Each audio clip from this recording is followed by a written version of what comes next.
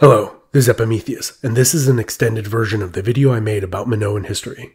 I've added in tons of interesting information not included in the original version of this video. The last extended version of a video I made did quite well, so I wanted to say thank you by making another extra long version I hope you will enjoy.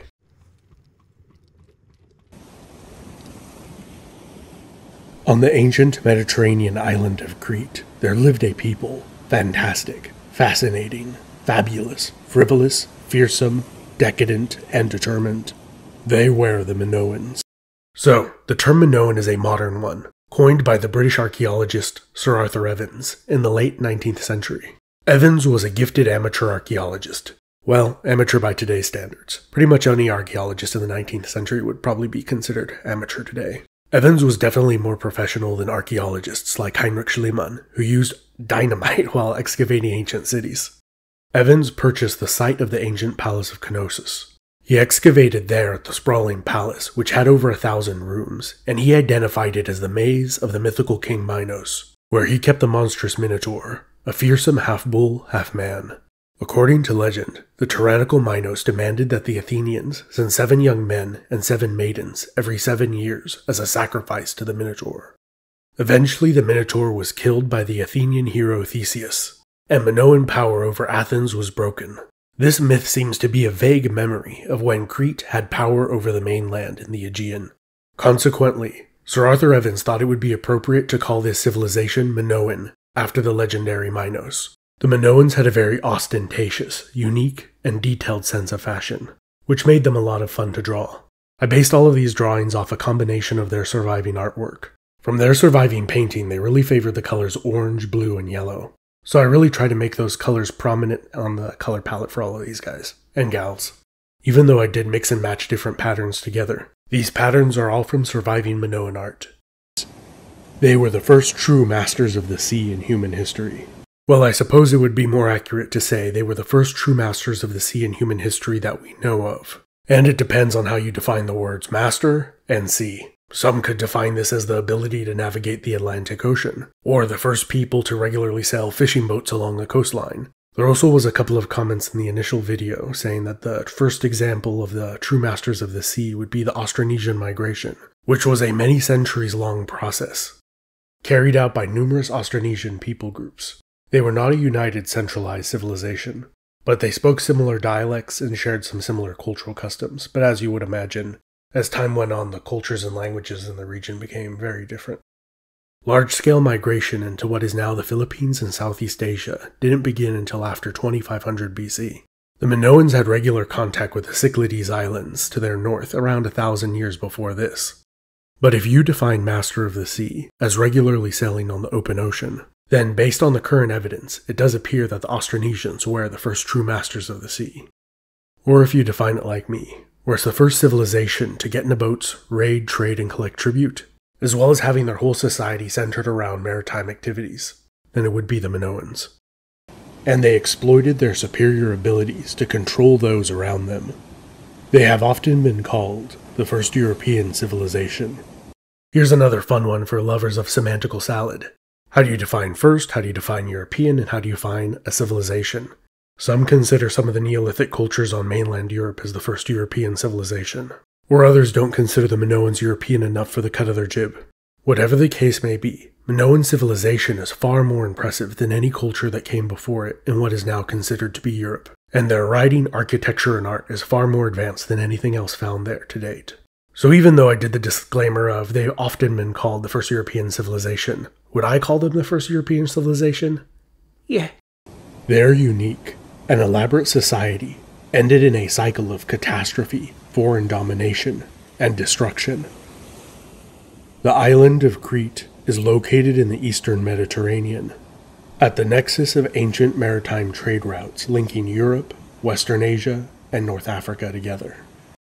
From the Bronze Age to medieval times, these trade routes didn't change that much. The eastern Mediterranean is pretty stormy, so most pre-modern sailors like to stay reasonably close to a shoreline.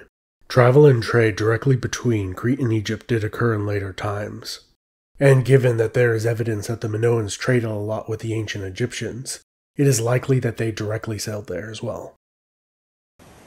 The strategic position of the island and its ample natural resources set up Crete for a remarkable history. Minoan history can be divided into 4 periods: the pre-palatial period, the proto-palatial period, the neo-palatial period, and the post-palatial period. So this is one of many dating chronologies for Minoan history. Some have different names for the periods and wildly different dates.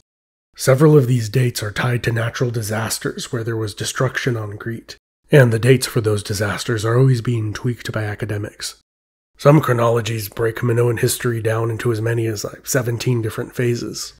I like this one, but if I were to make my own, I would tweak it a little bit. I would have the proto-palatial period start 100 or 200 years earlier, and I'd have the post-palatial period begin at 1450 BC, because that's when the Mycenaeans conquered Crete. So I filmed all of these ocean scenes on my phone, at a beach my family used to go to when I was a kid. Once I got the idea stuck in my head of filming the tide pools and transposing the dates over them, I pretty much had to go. I felt like I spent most of my day stuck in traffic going to and from the coast, but it was still worth it. During the pre-palatial period, the Minoan civilization slowly emerged, mastering farming and seafaring technologies. The proto-palatial period saw the Minoans develop international trade routes and a booming economy centered around massive palace administrative complexes. The neo-palatial period was the height of Minoan power and prosperity. This gave way to a more turbulent age where invaders from the mainland dominated Crete and the island's influence, power, and prosperity collapsed. So it took me way too long to build that little tower of rocks. It was pretty windy that day, and either the stack of rocks was too flimsy and the wind would blow it over, or it was too structurally sound and the waves couldn't knock it down. So when this one was finally knocked over by a wave, I was pretty happy.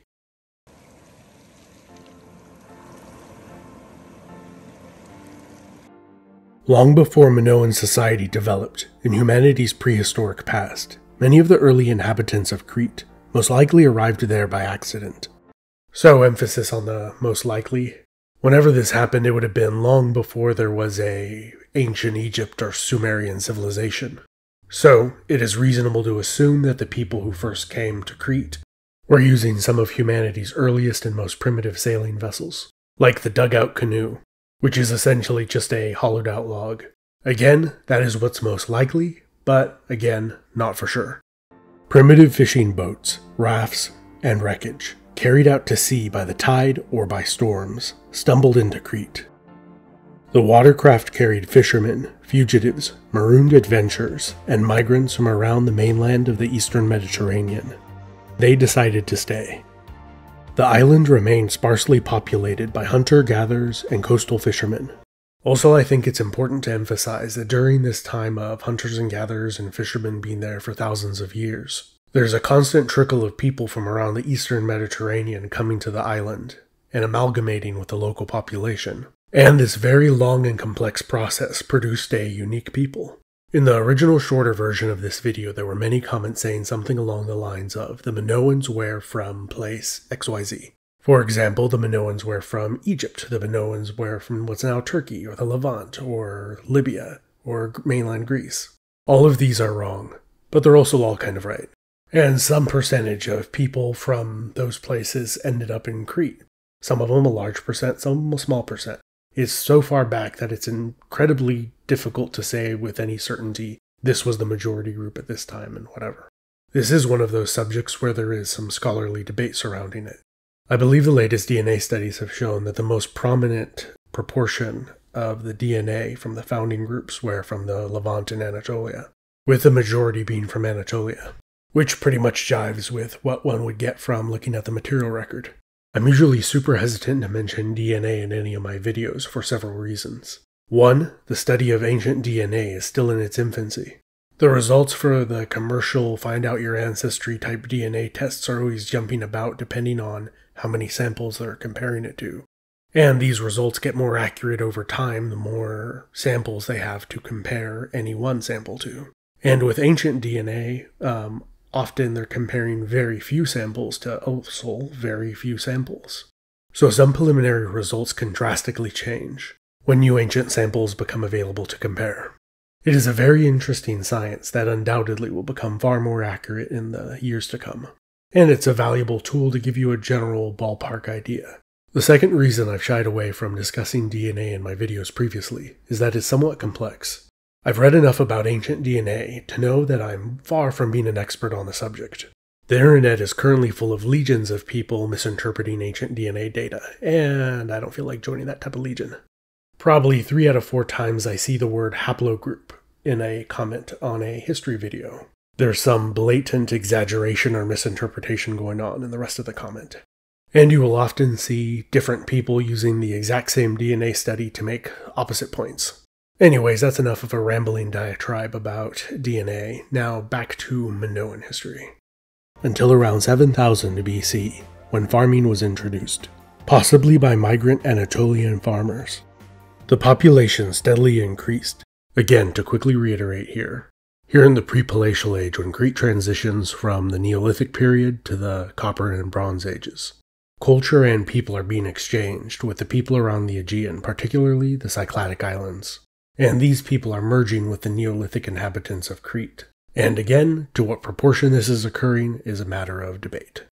And by the mid to later 4th millennium BC, several other important technologies were adopted, like the potter's wheel and metalworking, which drastically increased productivity and efficiency. So Neolithic people spent an incredible amount of time making pottery and stone tools, both of which tend to break. The potter's wheel meant you could mass produce pottery, which freed up a lot of the labor force to specialize in other areas.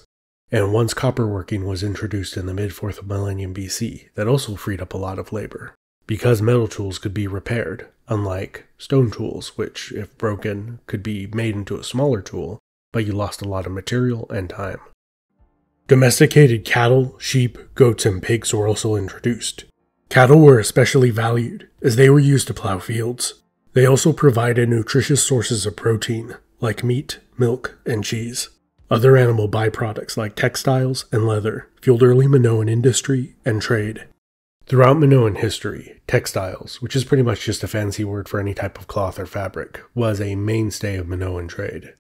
Over time, the Minoans specialized in more items for trade that were processed or manufactured, as opposed to raw materials. Like textiles, where sewing in an elaborate pattern to a fabric can increase the price. The Minoans imported gold and ivory and turned it into jewelry and exported it. Local clay was turned into desirable high-quality pottery, and olives were pressed into oil, which was another high-profit mainstay of Minoan trade.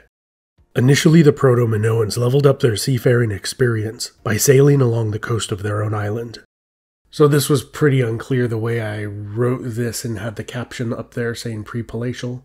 When I said the Proto-Minoans, I meant to convey the Minoans before the pre-Palatial period were the ones sailing around the island and leveling up their skill.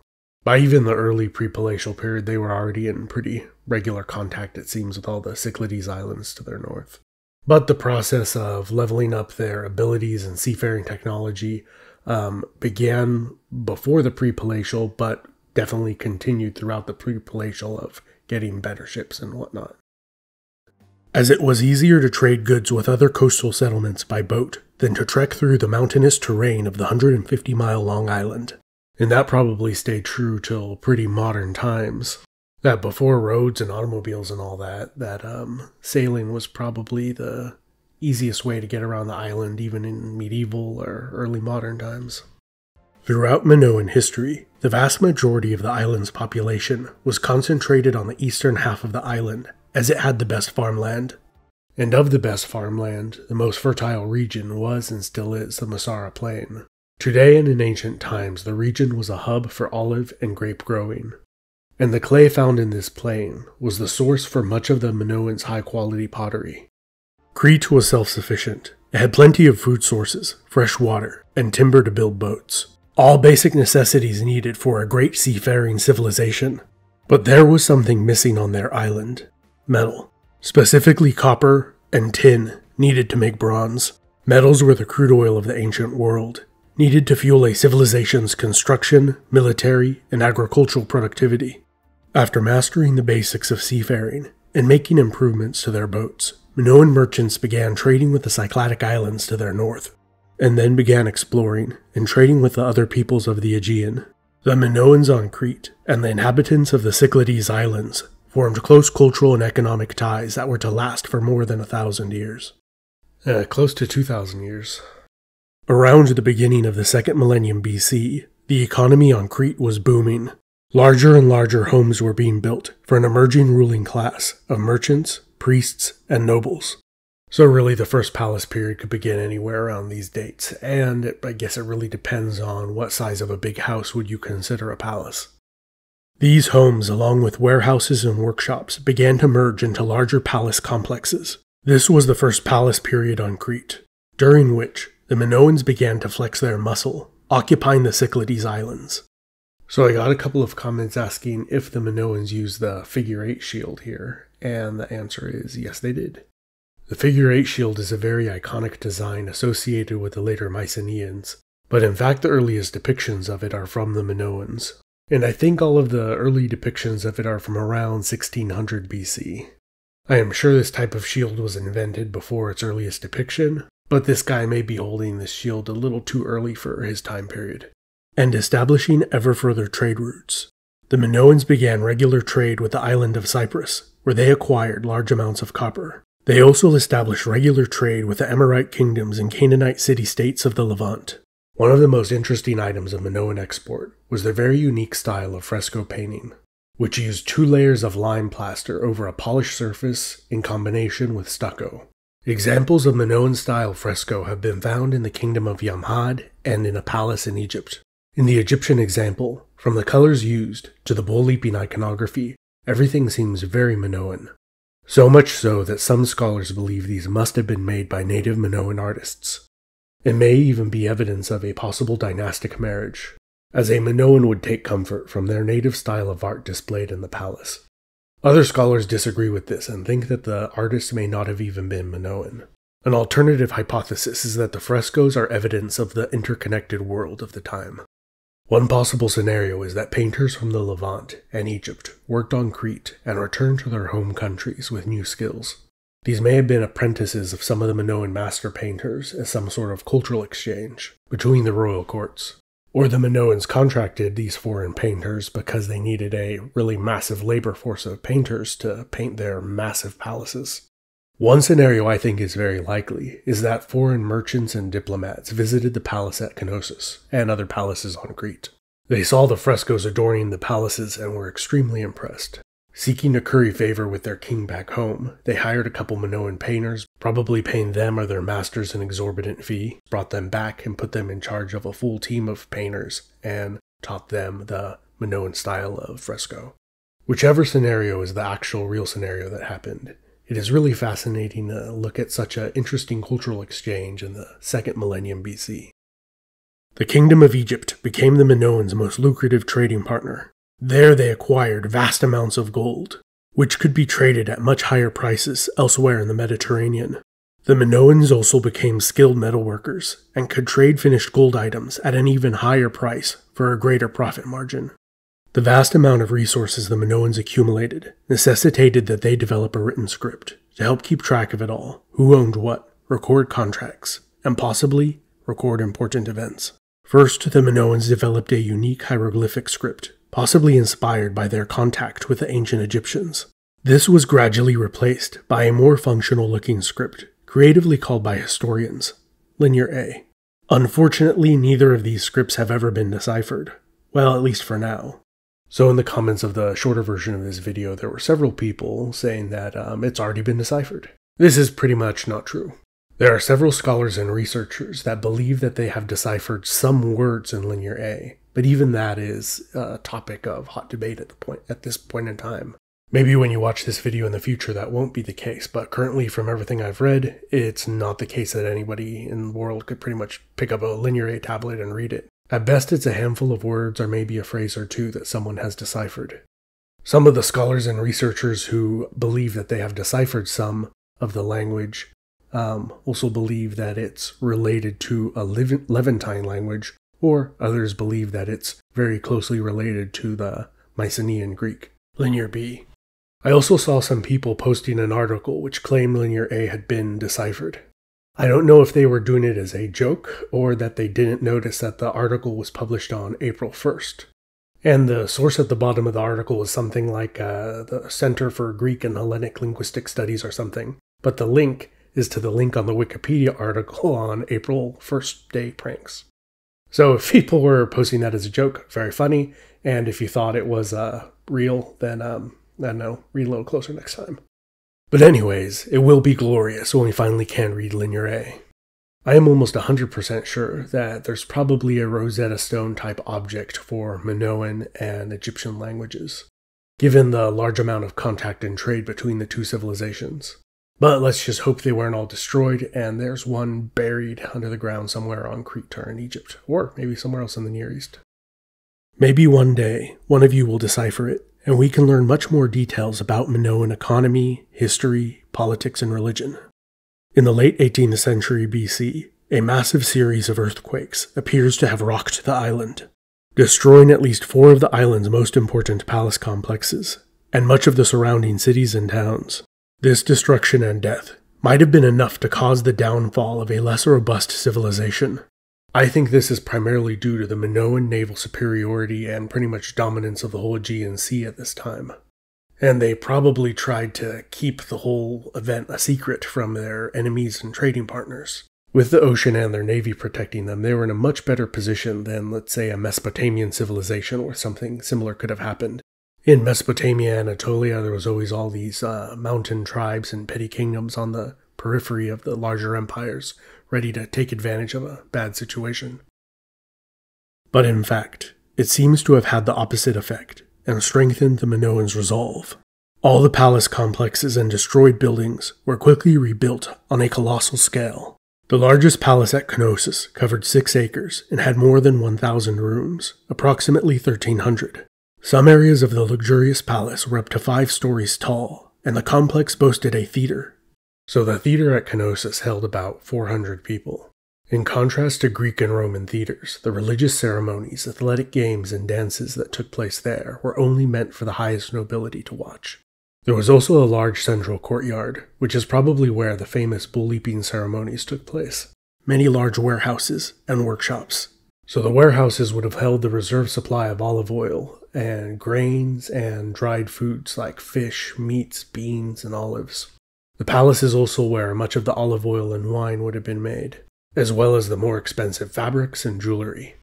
It also had an advanced system of indoor plumbing. So the palace had 3 separate water management systems. One of them was for the palace's water supply, one of them was for drainage runoff during the rainy season, and the third was for wastewater. The water was brought from about 6 miles or 10 kilometers away. And the water system was made out of terracotta pipes, which were tapered on one end to make it pressure-fitting with the next piece. There were toilets in the palace, which were flushed by pouring a jug of water into the toilet after you used the latrine, which took the waste into the palace's sewer system. The main aqueduct also branched off and supplied water to the nearby town or city. The town around Knossos grew into a massive city with a population that may have been as high as 100,000 people. Based on the archaeological record, it is the generally accepted scholarly consensus that throughout the Neopalatial period, Knossos was the dominant, if not absolute power center on Crete, with other palace centers, towns, and rural villas all owing allegiance to Knossos. It is a subject of scholarly debate if Knossos dominated the other palace centers before the Neopalatial period. In fact, there is very little known about the Minoan form of government from any time period, and how the relations were between the different palace complexes. One piece of evidence that indicates that the Minoans were internally united is that there is currently no evidence for war between the different Minoan centers. One theory I think is possible that falls in line with the Minoans being pragmatic merchant negotiators is that at some early point in their history, they figured out that war was not good for business. If any significant amount of men were left behind to defend the home front, those were men who could not be used as fishermen, sailors, and merchants, and even soldiers in somebody else's land instead of their own. Also, perhaps it is possible that the later Mycenaean Greek practice of having 2 warriors duel before a battle to spare the lives of the soldiers involved came from the Minoans, which would make sense for that they generally seem peaceful, and if only you had pairs of soldiers fighting, they wouldn't be destroying cities and workshops and destroying the economy along with it. So, as a disclaimer, I did not read the theory of the Minoans dueling to prevent warfare on their island anywhere. That is just something I also thought would be a possibility that could fit the historical record. Or maybe even the bull leaping ceremony was some way to discourage conflict or to settle conflict. If you have a different theory on why the different Minoan palace complexes didn't really seem to have engaged in a war with each other, let me know down in the comments. There was the old theory that was more popular like 50 plus years ago that the Minoans were a completely hippie, feminine, just lovey-dovey society that didn't like war, but that's been pretty much proven false, because they have uncovered weapons and depictions of warfare. From the surviving art at their palaces, it is clear that they preferred scenes of peace to scenes of war while at home, but that does not prove that they weren't warlike, and may only indicate that their island they viewed as a place of peace and rest, in the midst of a Mediterranean world where warfare was frequent and catastrophic for those involved. From much later classical Greek legend, folklore, and histories, it is asserted that a king named Minos ruled from Knossos. He established an empire in the Aegean, founded colonies, and stamped out piracy. In regard to the Minoans, the Greek historian Herodotus used the term thalassocracy to describe this type of seafaring empire. In recent times, it has been hypothesized that Minos was a Minoan word for king, or perhaps a title like Caesar, where later kings took the name of an early great king. Another example is the Parthians, who used Arsaces, the name of their first great king, as a title. And it can make things very confusing when a later king would sign his inscription or coin only with the name Arsaces. So it could be a similar situation where the Minoan king had the title of Minos, and later Greeks confused that commonly used title as the name of a particular king. Other scholars have hypothesized that the Minoans did not even have a king. As in many of my other videos, when I notice there's a divide between scholarly opinion, I try to present the major views on the subject, and leave it up to the viewer to decide what makes more sense. But instead, we're ruled over by priestess queens. At Knossos there is a throne room. However, in the significant amount of Minoan art found throughout Crete, there is no clear example of a kingly figure depicted. In contrast, there are numerous examples of prominent females depicted that have been interpreted as goddesses, priestesses, or perhaps even queens. So these two Minoan ladies I drew are partially based off of, inspired by these little statuettes. This one got the double snakes, this one got the double axes, and this one has the triple-decker snake crown, which I think looks very reminiscent of Mesopotamian-style crowns. Whatever the case may be, from surviving art it appears women did play a dominant role in religion and palace life, in contrast to other Near Eastern cultures, where men are depicted far more often than women. In Minoan art it is the opposite. Women are more common, and dress far more elaborately than the fellas. Men are usually shown performing outdoor manual labor, or as soldier sailors. This probably led to the artistic convention of portraying men as heavily tanned, and most women as pale white, as it was probably a status symbol to have noble women spending away their hours indoors. Here's another striking example I found in a book of men and women portrayed with very different complexions. The vitamin D deficient look became so desirable that applying toxic white lead makeup became a thing. This same artistic convention is also seen in early Roman fresco. But palatial life was not all toxic beauty and ostentatious dresses. While the men were away, the women played politics and managed the economy. This evolves naturally in societies where males are indisposed for long periods of time, like in the much later Spartan society, where the warrior elite lived in all-male communes training for war and broing it out, while their wives engaged in business and managed the economy. On Crete, many merchant and warrior sailors were gone from the island at any given time, and many also drowned at sea, so the island would have had a disproportionate amount of women. The returning merchant sailors evidently adorned their wives with every manner of luxury and every lavish fabric from far-off lands.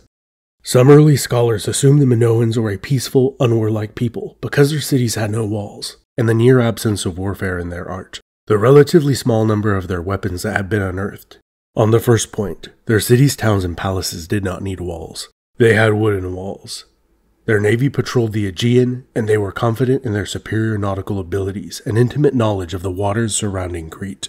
Their merchants and spies likely knew of any major potential threat before their enemies had even finished building their fleet. The Minoans rarely portrayed military in their art, probably because they rarely engaged in conflict. Again, that is speculation. At minimum, they didn't engage in conflict very often, but it is also quite possible that they quite often engaged in conflict.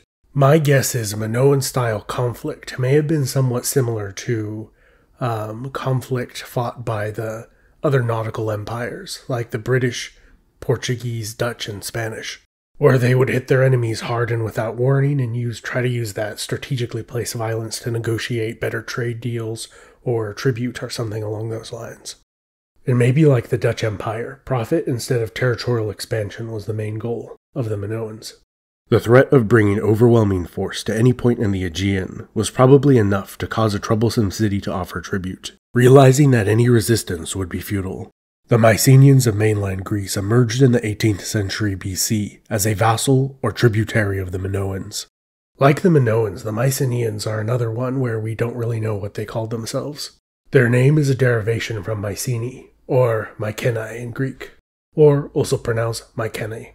In the much later Greek epic, the Iliad, these people are called Argives, Danaans, or Achaeans. The only contemporary references that are widely believed to refer to them are from the Hittites, and they called the Mycenaeans Ahiawa, or Ahia, which may be linguistically related to the Homeric Achaeans. For over a century, the Minoans were at the height of their power. No nearby kingdom or people posed any real threat. None of the contemporary empires of the Minoans had a formidable navy, especially when compared to the Minoans, so they probably felt pretty safe. Then, the important Minoan trading center and colony of Thera exploded. It was one of the most powerful volcanic eruptions in human history. The force of the eruption triggered massive tsunamis that devastated the northern coastline of Crete. It is probable that the immense tidal wave sank much of the Minoan fleet.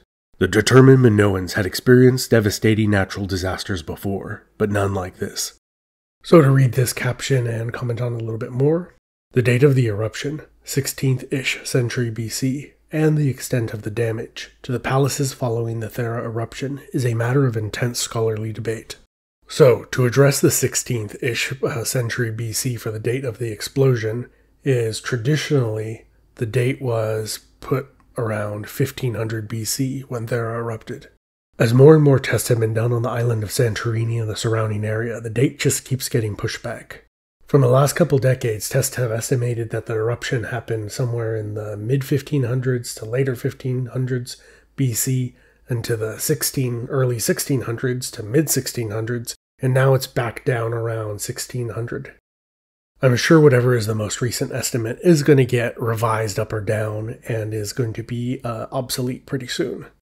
Amidst all this confusion, the only thing that seems certain is that the old theory that the Thera eruption was the immediate cause of the Minoan civilization's collapse is false. Instead, it does seem that the Thera eruption was the cause for the Minoan decline, however. Before, it was thought the Thera eruption happened, and then a couple decades later, the Mycenaean Greeks conquered the island, around 1450 BC. But now it looks like the gap is 90 or 100 years on the low end, or maybe as high as 150 or 200 years on the high end. But it also seems clear that after the Thera eruption, they could no longer dominate the Aegean how they used to. Despite the massive setbacks, they began to slowly rebuild.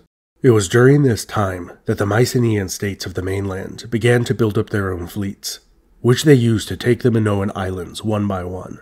It might have been a fair fight, leading to a long drawn-out war between the two civilizations. But then, disaster struck again, earthquakes rocked Crete, many died, and the partially rebuilt ruins became ruins again. The depopulated Minoans began to rebuild again, but were undoubtedly demoralized. Even if it was 100 or 150 years before, I'm sure they were still talking about that time their island of Thera blew up.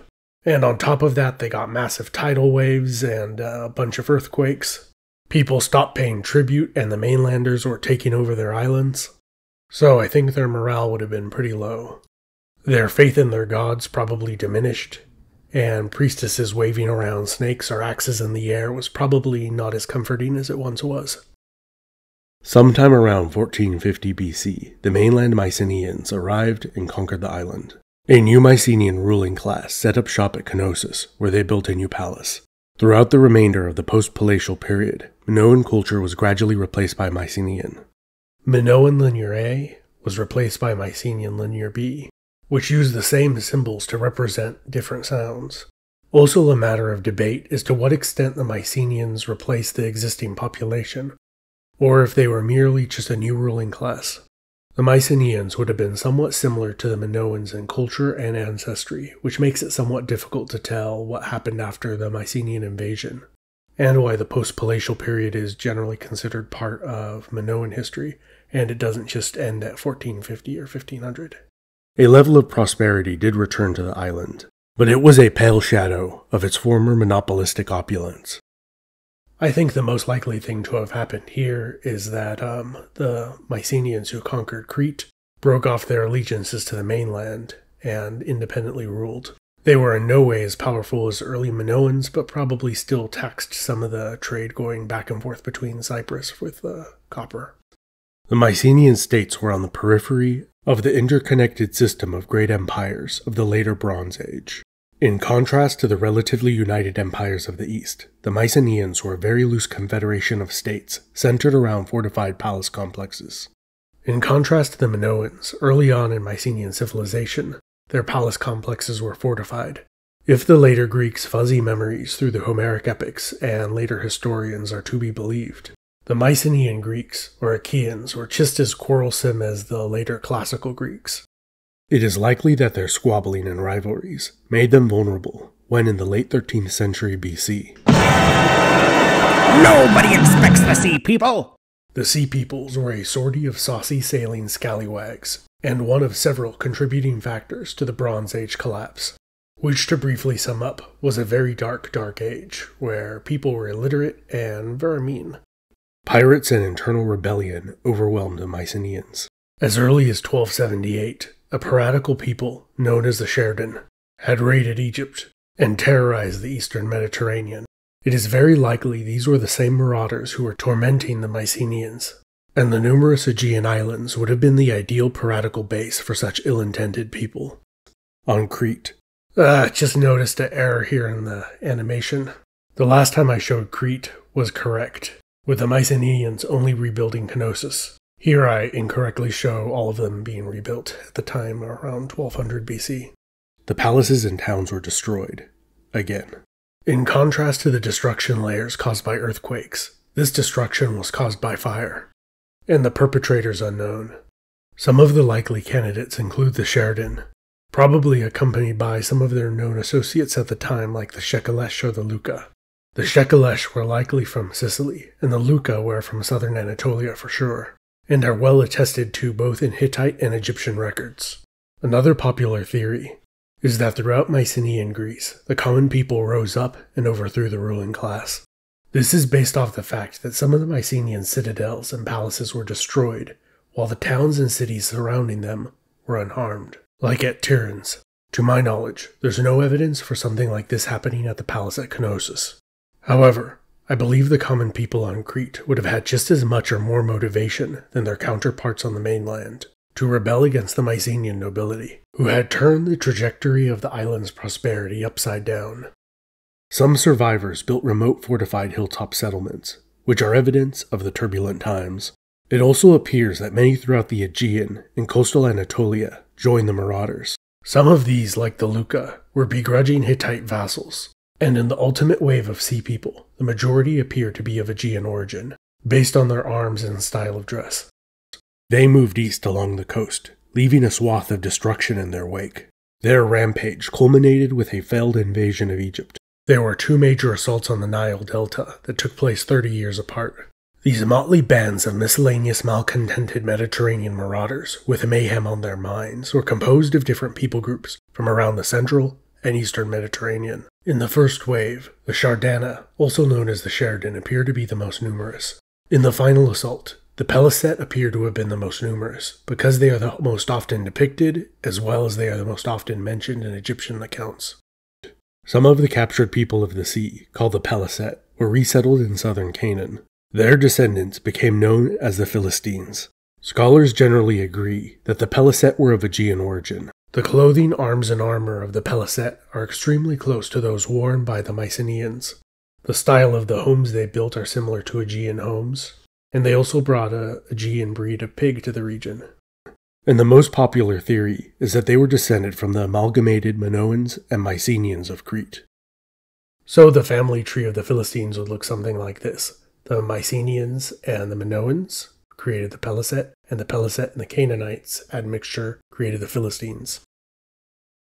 Which, if you would like to know more about the Philistines, check out the video I made about them. As the whole greater Near East fell into a dark age, Crete became a sparsely populated backwater, and memory of its once glorious past faded into myth and legend, and much of it was forgotten. 3,000 years after Minoan civilization collapsed, they were rediscovered. The first archaeologist to undertake excavations at Knossos was named Minos. How cool is that? Very cool. I didn't notice this when I was filming this at the beach, but I think this is a seal, or perhaps a piece of seaweed floating in the ocean.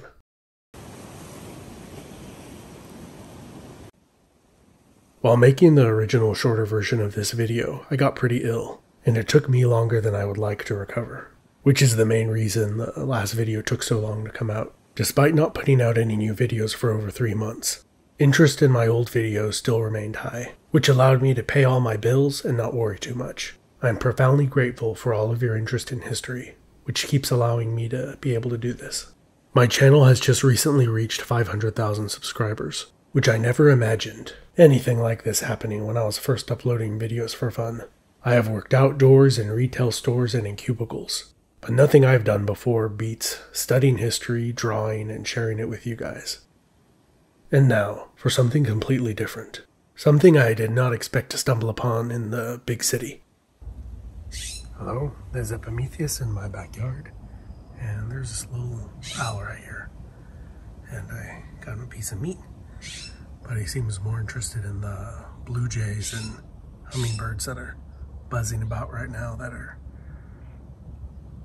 quite perturbed about his presence.